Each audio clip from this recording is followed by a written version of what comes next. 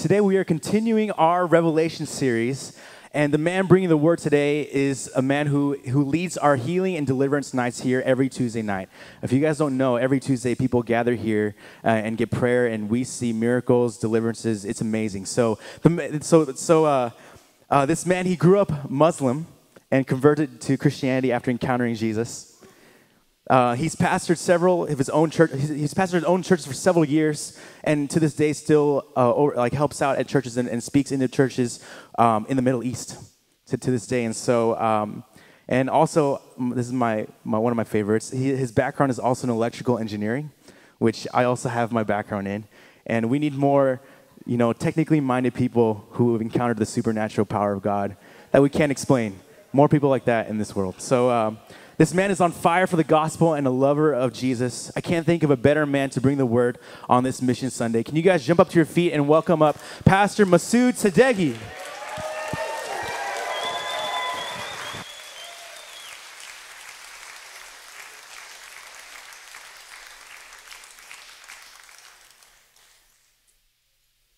Pastor Josh, I thought there was something different with this man. I didn't know why I like him so much. Now I know. But I am practicing electrical engineering, but I want to tell you, the power of God is much better, more powerful. When He hits you to build you, not to destroy you. And we love Jesus. This is good to be in the house of the Lord, among the saints, the priests, and King of Almighty God. I am so happy for the opportunity that we're going to talk about the persecuted church. We are walking through the book of Revelations. Last week, our beloved Pastor Greg brought wonderful words regarding the letter that Jesus wrote himself through the pen of Apostle John to the church of Ephesians. We are going to look at the letter that Jesus himself sent to the church of Smyrna, the believers of Smyrna. And it is my privilege to stand here, and I hope I don't want to say hidden agenda, but I have an agenda. Hopefully becomes revealed. Does not stay hidden. My goal is that to make you aware of the persecuted believers. There are in countries such as Iran, Islamic countries, Middle East, in China, North Korea, and they are standing steadfast to their belief, and they are paying a high price. I hope that we all get aware of that, and also be on watch for the persecution that is creeping on. Satan does not come with his ugly head, the horn, and ugly face and say, hey, you know what? I am here to pull the rug under you today. He's not going to, he doesn't act like that. But he creeps in inch by inch. Inch by inch, and push you to the edge of the rug that then you have no choice but a step out. We have to be on watch. When we talk about persecuted church, there are many that they have lost their life. There are many that currently they are in prison. There are many that are left in jail and they have died.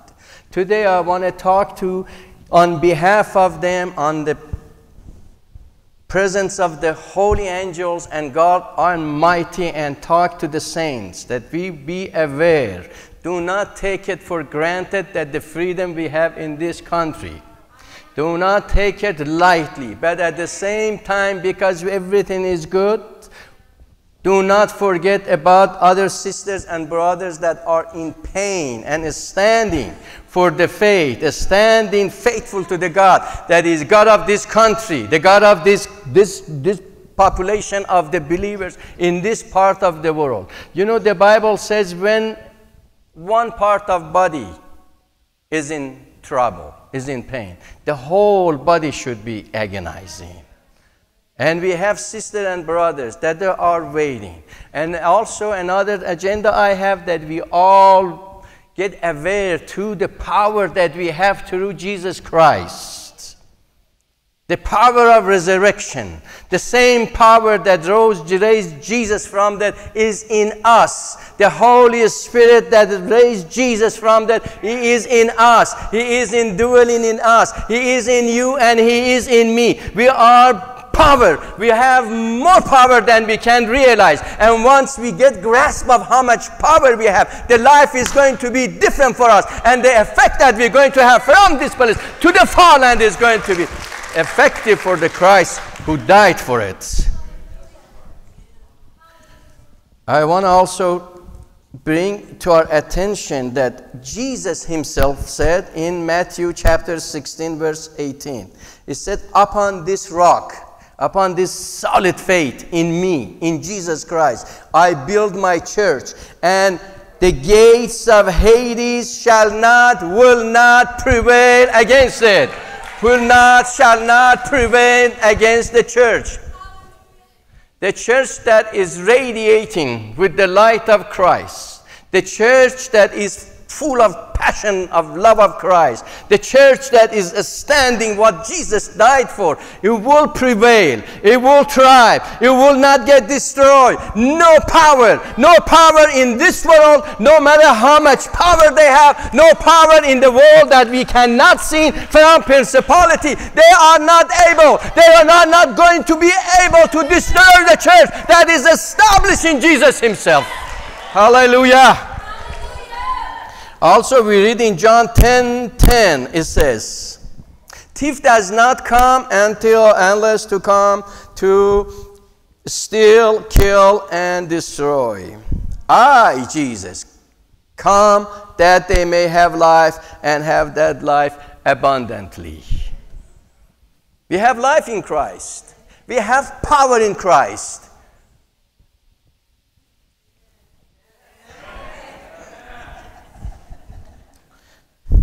Here I want to tell you, Jesus is zealously in love with the church.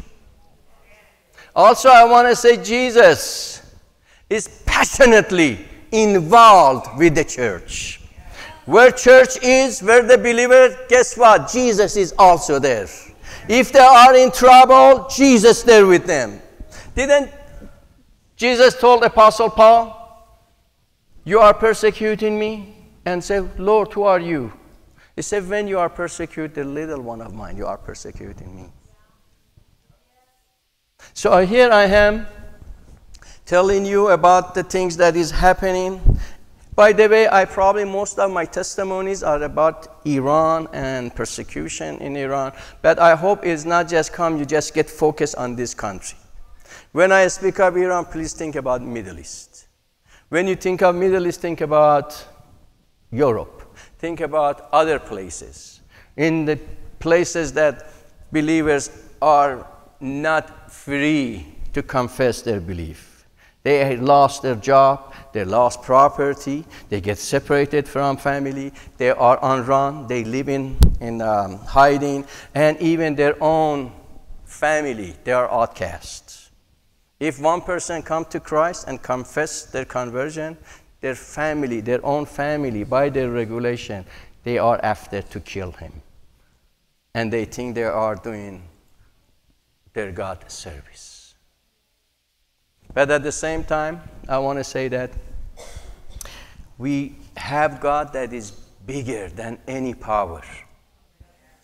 Is bigger than any power that is oppressing, is causing persecution, pressing the church, or all the principalities. Doesn't Bible tell us that we are seated in Him, and He raised and seated at the right hand of God, and He is the head of church, and everything. Everything means everything. Everything means every power, every principalities are where? Under the feet. What is the feet of Jesus? The body. So once we get grasp of the truth of who we are, what we have, our life going to be different. Amen? So we're going to, as I said, look at the letter that was sent by Jesus to the church of Smyrna, or I should say believer. Many times we think church is one thing and believers are something else. Without believer, church is nothing. It's not a building. So it is, if I try to correct myself, number one, I'm not going to point to anything that is not of God. We are all one body, called by one God, by one Savior, by one blood, and his name is Jesus. Let's read on from chapter 2, Revelation, verse 8 through 11. And to the angel of the church in Smyrna write, this thing says the first and the last, who was dead and came to life. I know your works, tribulations, and poverty, but you are rich. How quickly he turns around. You are rich. Tell yourself, I am rich. Tell your neighbor, you are rich.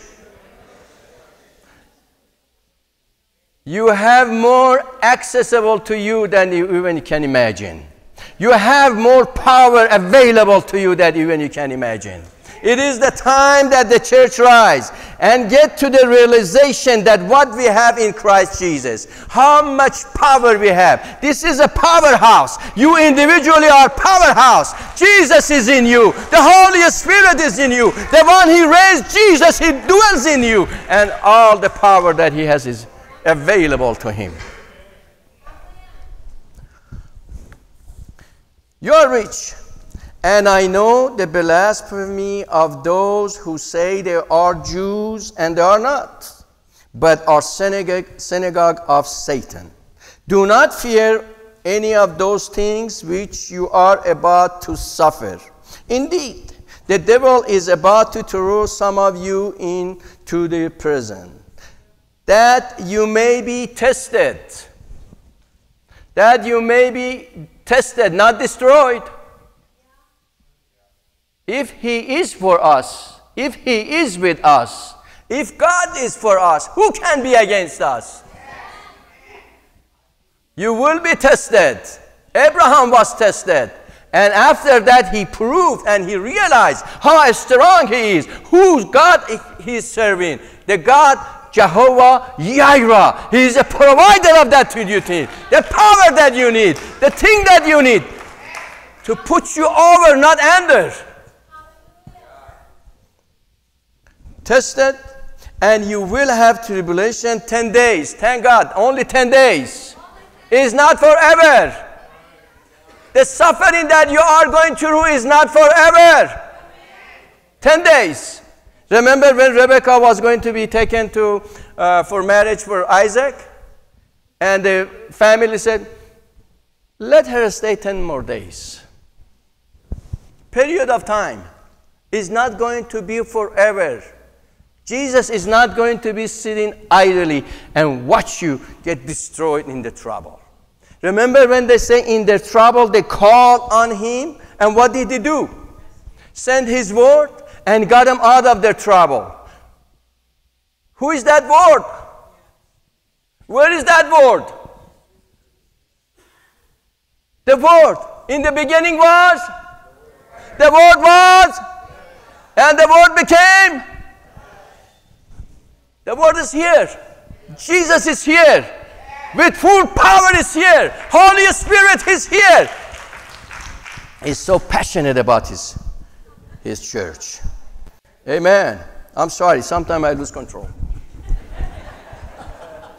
Somebody told me don't apologize for it.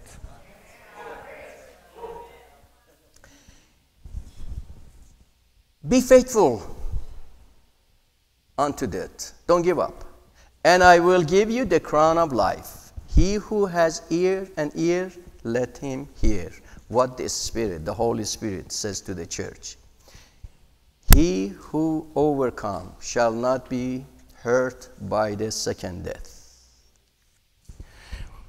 In order to understand better, when we dive in the letter that Jesus sent to the church of Smyrna, it's good that we stay back few steps and look at all these letters that were sent to all churches. Holistically, we look at them, because then we get a little bit understanding what is that for us. What is the application to us today? When we look at, for example, the church that we know as a loveless church, but when we go deep, and it was covered and explained by our pastor here, Pastor Greg, we see the fibers, the ingredients of love in this church. He said you are patient. You are enduring the problem. Some of the ingredients for agape love, patient, endure all things.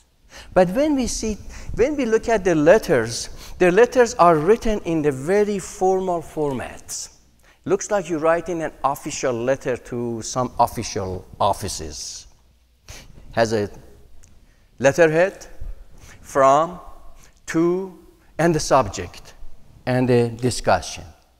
When Jesus is saying from who, the attributes of his character uses for each church, it is just to help them to realize, either commend them of doing good, or realize the condition that they are in, and using his attributes to come from the condition that they're in to the position that they ought to be. For example, in this church that we call it loveless, but actually Jesus said, I am walking around the golden lampstands. I am in you. I am in your midst. I am in your church. So if he's in there, but he says you have drifted away. It is just, he said, well, you started operating, you're working at the throne, at the feet, at my feet. But then now you are so far away that you are doing things your own. You were thriving once you were on the throne in me, but now you are striving, doing all the work. To say that you started with the spirit of Mary, but now you are acting as Martha. It's calling Mary, come back and bring Martha with you, because this is the place you need to be.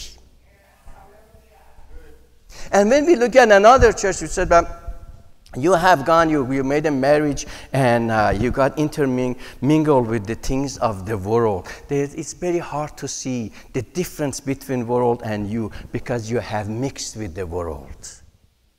And then he's in the letterhead, it says, this is he who has a double-edged, sharp sword in his mouth. What is that? The word. The word. The word. The word that is a mirror for us. The word that is a cleansing agent for us. Telling that you've been intermingled. You need to get separated. How do I get it? Get into my word. And by my word is that you set your mind and renew. And then you get the calling that you have. In the word it is a hammer. It is a mirror. It is a washing agent that separates you from the world for the calling that I have called you for. And also when we see immorality, impurity has entered the body of the believer. He uses his eyes full of fire. He said, this is the eyes that sometimes we look at, it is there to destroy. No, it is holy fire. He said, through my eyes, you need my holy fire. Out of the passion, out of love, I am here to cleanse you. I am here to get you rid of the impurity and put you on the place from the position that a condition that you're in, the position that I have called you to be holy and be perfect for me. And when we see he's calling the church dead, I don't dare to call anybody dead. He is the owner. He is the one for this. If he wants to call it then. But we have to look at it in context. There are times, be honest with you, I hear voices say, you're dead. When I have faith and I don't act according to my faith, what am I doing? Faith without action is, so that's why then we see he's talking about the spirits, the Holy Spirit. He's telling them, get in line, let Holy Spirit act in you, be influenced by Holy Spirit, then you are not dead. You are active and you are powerful. When the Holy Spirit comes upon you, you receive power and you be my witness in the Jerusalem, Judea, Samaria, and to the end of the world. What is that? When we allow Holy Spirit to work through us. Amen. So when we look at the letter to the church of Smyrna. Smyrna in Greek means loveliest. And we get into that, what it is called, loveliest. In verse 8 says, and to the angel of the church in Smyrna write these things, says the first and the last, who was dead and came to life.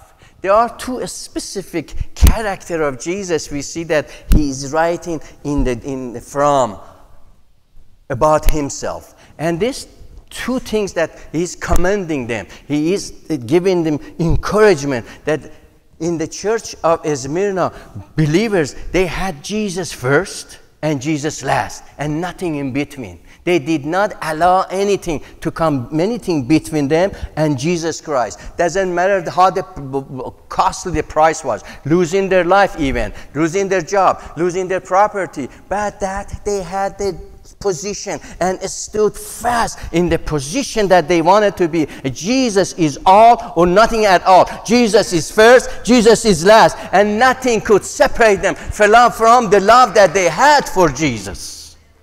And we see the good description of this position of this kind of believers. We read that in Romans chapter 8, verse 37 to 39. Yet in all things we are more than conquerors. What are we? In what? Bad thing, good thing. In the valleys and in the mountaintops. In all things we are more than. I love to be conqueror. Just to be conqueror, that's the best thing. But what is more than?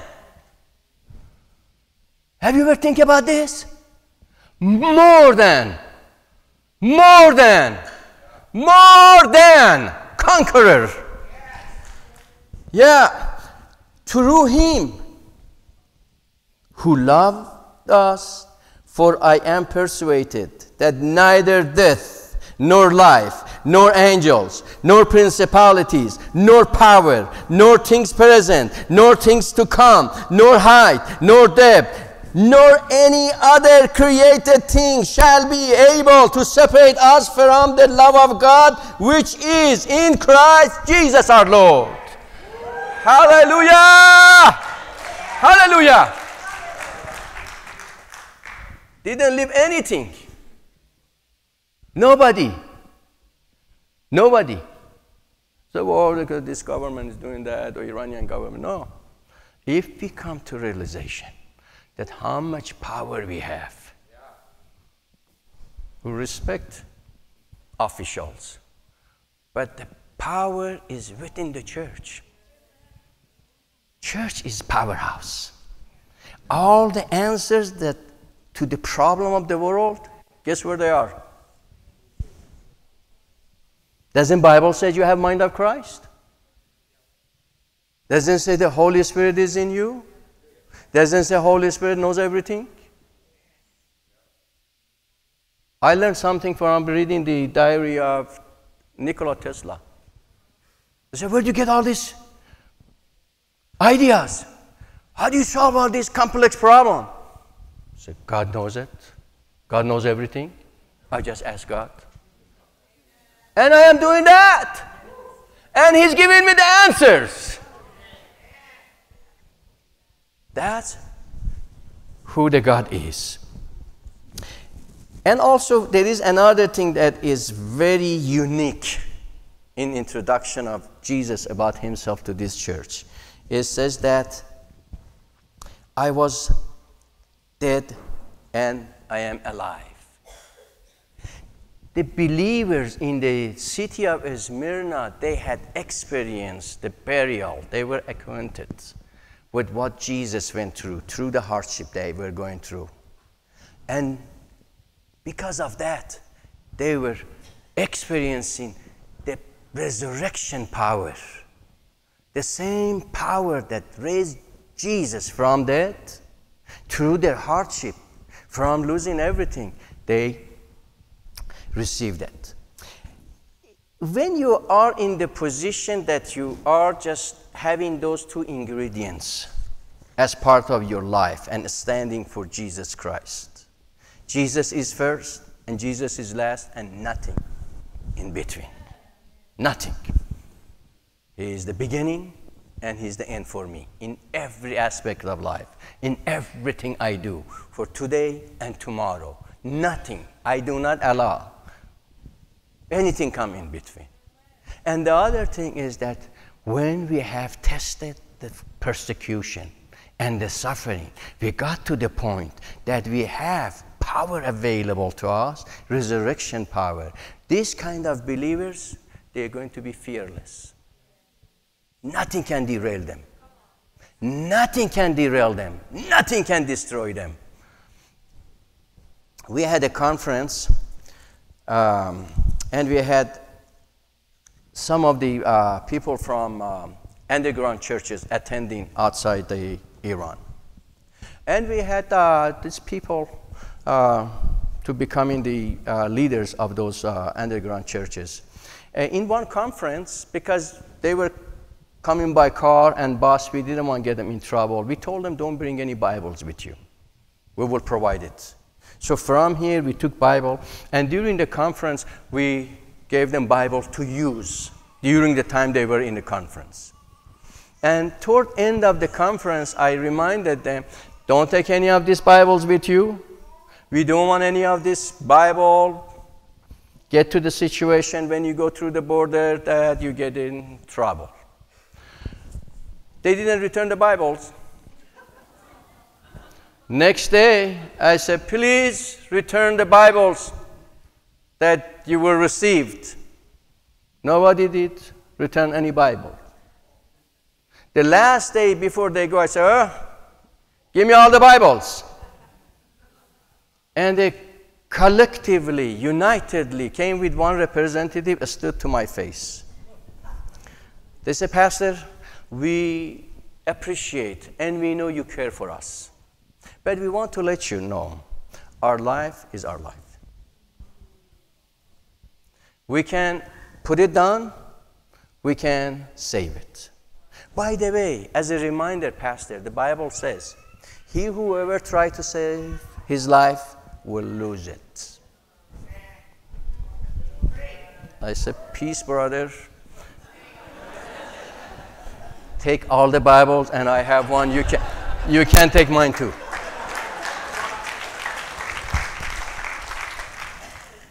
They went through. Next day, we get call from them. And they wanted to give me a message. They said they passed through the border. Everything is fine. By the way, some of those Bibles that we took with us, we put them in the hand of number of travelers waiting in the immigration office. And including some of the officers, we gave them some Bibles. Hallelujah! Hallelujah! The city of Smyrna was very beautiful city. Had beautiful buildings, beautiful streets. It was designed perfectly. It was on the hill by the ocean. And the streets were such that the breeze from ocean make life so beautiful. Living in those houses, walking in those streets, and even it was famous that the city was famous as the crown city. And sometimes the flower of Asia. It was the number one for its beauty and its size. And one thing that is interesting to me, when we read as Jesus introduced himself with those attributes, he said, I was dead and I'm alive. And then when we look at the history of Smyrna way back was completely destroyed by a severe earthquake. Dead. Nothing left. But when they rebuilt it, they rebuilt it by engineering a structure. And that's why it became beautiful. And one of the things that the characteristic about this city was myrrh. Is myrrh.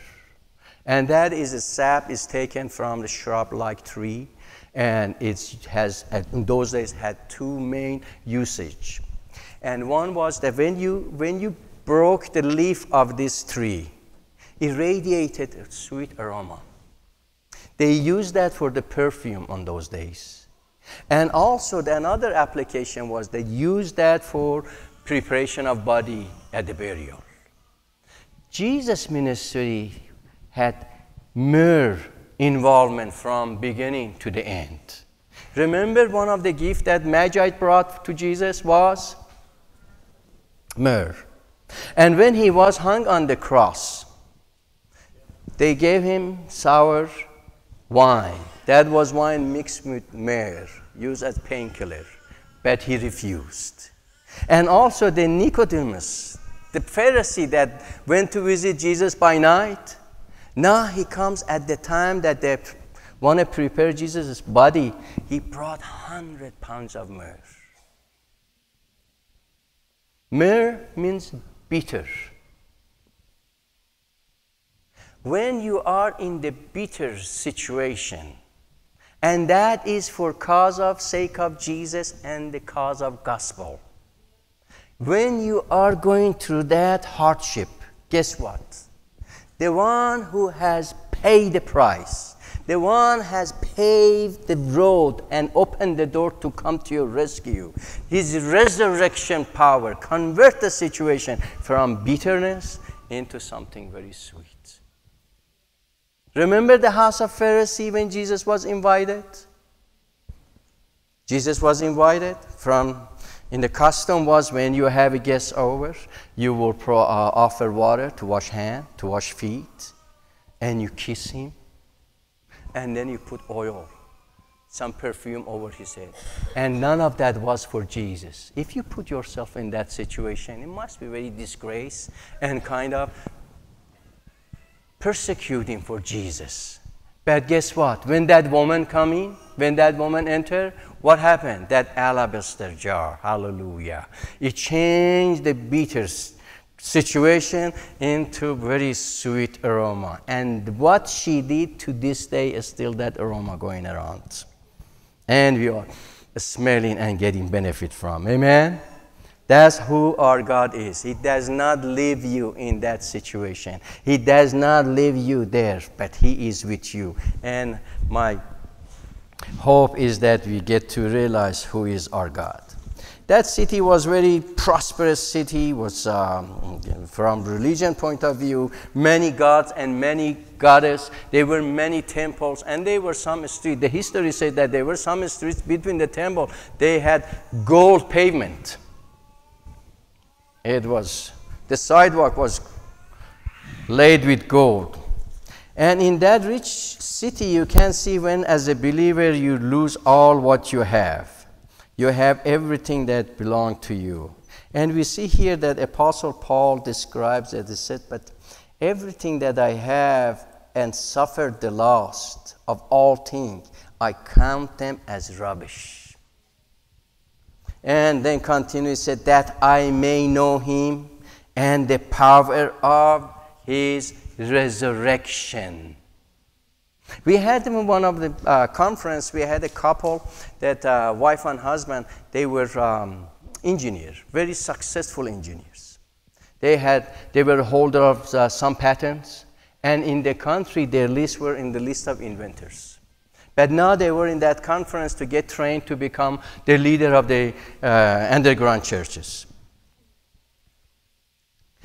When we were baptized in them, I was doing the baptize in the pool. And the wife came and told me, they had two young boys, one of them, the older was 7 or maybe 8. And he came, Pastor Massoud, our son wants to get baptized. And we tried to tell him, we can do it, but no, he said, I want to get baptized by him. I said, okay, bring him over. In the pool, I dipped him, and I brought him up, and I held him like that. He was radiating with joy, and the light of Jesus you could see. It was reflecting from his eyes. So I put him by the side of the pole. Conference was over. They went home. And this boy goes to a school and share his joy with the students. And the teachers see the commotion and come and says, what happened? He said, well, we were in such a place and I was baptized. Not by anybody, by the guy on TV. He baptized me. And the teacher being devout Muslim. What are you talking about? And right from the beginning, the first day at the school, the young guy, full of joy, he tasted the persecution. So he goes home and he tells parents, the parents right away, without any time wasted, they get some briefcase. They put their belongings and they flee the country overnight. They come out and we got contacted by them, and I told this lady was talking, I said, oh, I'm really sorry. By the way, when she came to the conference, she just had received advanced stage of breast cancer. During the conference, we prayed for her. She goes and she verifies that she was cancer-free.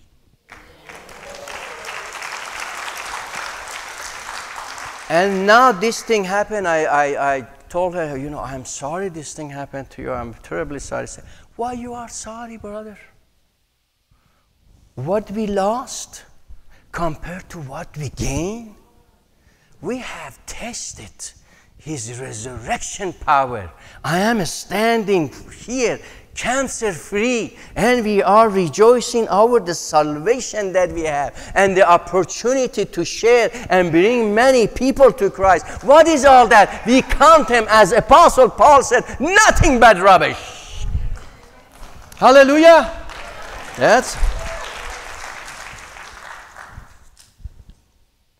We're going to read verse 9. At the beginning it says, I know your works. I know your tribulation. I know your hardship. I know. He doesn't say, I am aware of it. I am fully aware what you're going to do. He says, I know. Know, the word here is that being there in intimacy. He was there with them. He was down in the places that we had. And it is kind of hard for me to just imagine the God Almighty who did not spare his son. He died for us. And he is the owner of everything that earth has. The earth and its fullness is belong to God. He has the whole universe, the whole host of angels are at his command, and he stands, and he has his children, those faithful ones, the one that stand for their faith to him, for love to him, and he stay there. They are suffering, and say, okay, I know. No, it is not his character. He do anything. He stays with them. He gets them out, and for his glory. Do you remember when the three Jewish boys that were thrown in fire? They didn't want to bow to the king. They threw him in the fire, intense fire. How many times? 7 times? How many times they did that fire? And now the king runs and says, how many people we throw in the fire? How many? Oh, you were not there? 3, right? And their hands were bound. It says, I see 4 loose, free, walking in the midst of fire. What kind of fire you are in today? Look around. Look who is standing next to you. It said 4, and they are not hurt. And the form of the 4th is like the Son of God. I wonder who that is. If the God that did what he did in Old Testament, how much more under the new covenant? How much more for his children? How much more?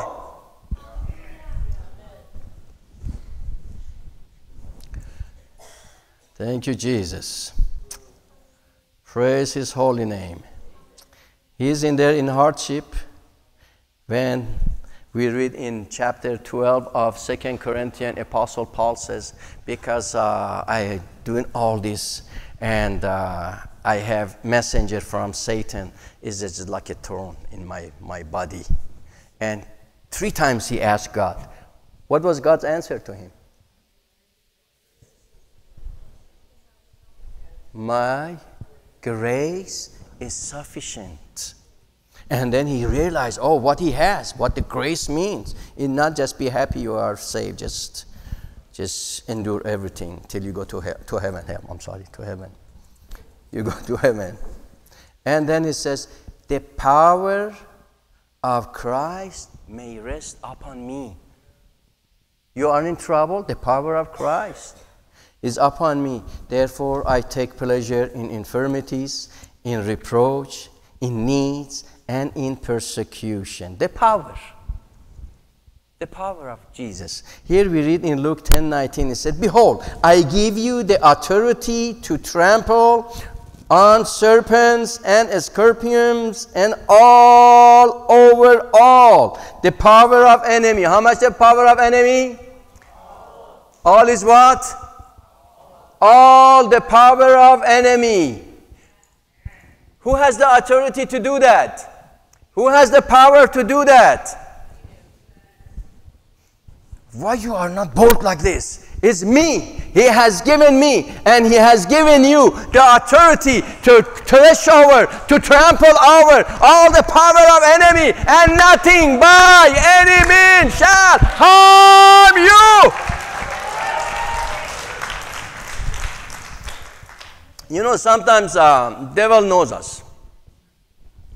If I go, you know, I have lots of power. He tells his body, don't worry about that. Go get after the ones. I have all the power. And when his friends come together, they run away. They flee from you. Because you're resisting the devil. How you resist?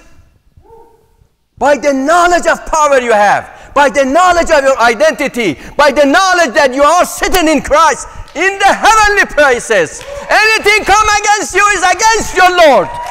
Hallelujah. So next time I pass by you, if you go like that, I hit you. I have done this. I do it to the young kids. Right? Why you walk like that? Stand up. Walk like you ought to. Walk according to your identity. We are not moved by what we feel. We are moved by our faith in Christ Jesus, who died for us. He is the King of Kings and Lord of Lords. Hallelujah. In Philippians it says, I can do all things. Who can do all things? Christ. Who can all... You know, one time I was facing a very difficult task. I had a car, I was driving it to the church in Canada. And the engine blew up. That's natural. You put so many miles on something, guess what? And I take this car to many mechanics. They said, don't touch it. Get rid of it. I said, how do I get rid of it? They said, sell it to someone. I said, how can I give my problem to someone else? But then say, if you really insist, it costs you like something $8,000 engine. But if you really, I had a Christian mechanic, and he sat down in the office, looks like he was giving me a bad report on the health. He said, brother, we know you are serving the Lord, but you know, but if you want to do it, I do it for $4,800. I said, $4,800? I went, study, and got parts for less than $500. And I repaired it. And I have a picture, my head is deep inside this engine, and I have that picture on the wall, and right below it I said, I can do all things in Christ Jesus, who has strengthened me. Hallelujah. Nothing become impossible for those who believe. Do we have any believer in the house? You know, I rather to go to war with lambs, but the lambs, they have lion hearts. Rather than go to war with lion with lamb hearts. How many lions' heart we have in the house? Hallelujah! Thank you, Jesus. You are rich. You are rich. Let me read the verse for you. Philippians 4:19 says, and my God shall supply some of your needs. All. According to what? To his richness in glory by Christ Jesus. I want to give you a verse, write it down. At least write the number. And print it. Put it above your bed. Put it on the mirror. Put it in the car. It says, Psalm 35, verse 27. Let them shout for joy and be glad, who favor my righteous cause. And let them say continually. How many times? Continually. Let the Lord be magnified, who has pleasure in the prosperity of his servants. When you have to shout? When you are prosper? You wait? Shout before. Because you're shouting for God. You know his character. He enjoys the prosperity in finances, the prosperity for your family, the prosperity for your job, the prosperity for your health, the prosperity for your family. The prosperity is all that is belong to you. Yeah, amen. What a timely was that letter to this church. Soon after they received the letter, the law came, the regulation came that everybody have to confess Caesar as Lord. Lord Caesar. Lord Caesar. This church, the bishop of the church, old man by the name of Polycarp, who was the disciples of John. And he says, no, Jesus is Lord. And the magistrate said, well, you get punished. You have to renounce Jesus and receive Caesar as Lord. So it's not going to happen. Said they have pile ready for you to burn you. But he had compassion for him. He said that it's easy. All you have to say, okay, you don't want to say, you don't want to renounce Jesus, but openly say, Lord Caesar, 2 words. No, it's not going to happen. They said, old man, what's going to happen? All you have to say this word. They said, listen, 86 years, I faithfully served my Lord. He never caused me any harm. How can I now blaspheme my Lord, my King, my Savior? That's okay. Put him on the fire, on the pile. And they tried to bound him, nail him. Said, you don't have to do that. Let me be free. And they didn't tie him. He stood there. But start praising his Lord. As the fire was coming up, ablaze. Oh Lord, you are my King.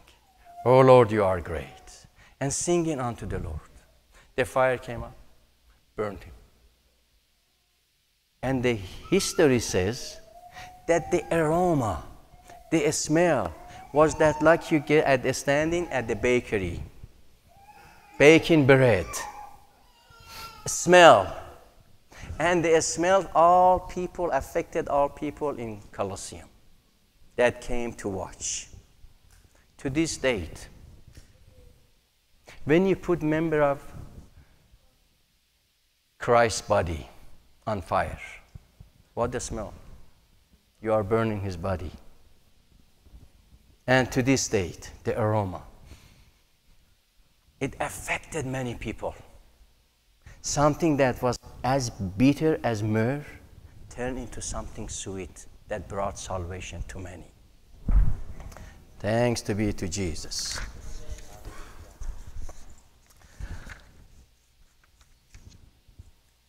We had a number of underground church leaders were arrested right before Thanksgiving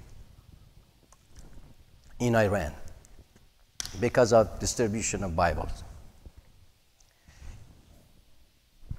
Among one was a very young lady, and we were very worried for her life. She was taken to a notorious jail. And at the beginning, the first day, the officers in the jail recognized, noticed that this girl is not in fear, and actually was joy in her. And then he goes to her and says, "Hey, young lady, why you are not mad? Why you are not angry at us, at the people that they brought you here? And very bad thing going to happen to you. Aren't you angry?" He said, "No. My Lord Jesus has said in the Gospel of Matthew chapter 5 verse 44, love your enemies, bless those who curse you, do good to those who hate you, and pray for those who spitefully use you and persecute you." And for the duration that she was in jail, nobody touched her. When she was there with her family and others were so worried, they go to visit and they come out encouraged. Their faith pumped up. And when she came out, they said, "Jesus was with me there." The experience of meeting Jesus, I never had that before. He was there for me. He stood by me, and he gave me the source for love and joy of my enemies. That's who our God is. So what we have to do as a church, number one, do not be dismayed. Do not fear man. Just fear him. And also we have to recognize, don't take it lightly, the Bible that we have in our hands.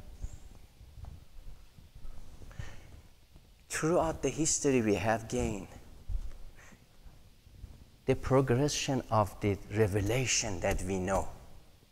This is the best time in the Christian history that we live. It's better than any time past, including the first century. What we know with the Holy Spirit and the revelation and the light that has come out of this. So then you say, okay, well, we have it free here, but how about those people that they don't have? I'm glad you asked. Do something about it. You can get involved. For your information, there was large number of Bible that was confiscated when they arrested these leaders. About 20,000 or maybe 30,000. They are in hand of government. Do we worry about it? No. Because they probably get sold in some markets. And the official, now they have Bible in their hand. Isn't it God good? Underground church probably wouldn't be able to reach this high-ranking officer.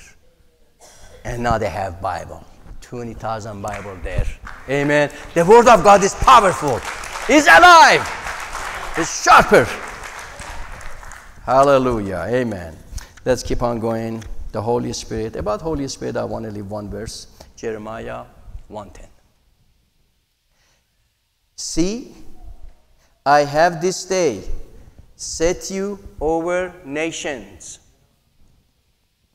Who's he talking to? See? God says, I have set you over the nations, over the kingdoms, to root out and then pull down. Now I'm always talking about Jesus. But where is Jesus? He's in us. And to destroy and to throw down, to build and to plant. This is why the world hates us, because they know how much we have. And we get to the point, using this power, we are on top. Praying, the church that prays. goes a long ways. Remember Peter when he was thrown in jail? What did church do? Pray, prayed, and prayed. And what did happen? The angel of God was sent to jail, set the Peter free. Where did Peter go? To the church. Here we had, when we have number of these leaders were arrested, happened to be on Tuesday when we came to church, and I shared it with Tuesday House of Healing and Freedom. And it's interesting, that night, normally we have a bunch of people coming, but that night nobody came. I think that was plan of God. We devote ourselves to praying, and within 10 days, they were freed. Never happened before. And I want to encourage you. I want to ask the ministry team come forth. And today, let us not pray for our own, but we want to pray for a country, for Iran, for Sudan, North Korea. You tell me. China, Russia, Ukraine, Venezuela, South America, and Canada and America. And if you miss something, just when you get to the minister, join hand and pray fervently. You don't have to be only two, whatever you want, maybe 5, 10, whatever. But let us take advantage. The church that prays, the angel of God get released. And they go to the jails. And you will be surprised with the result. I love you all. Thank you so much.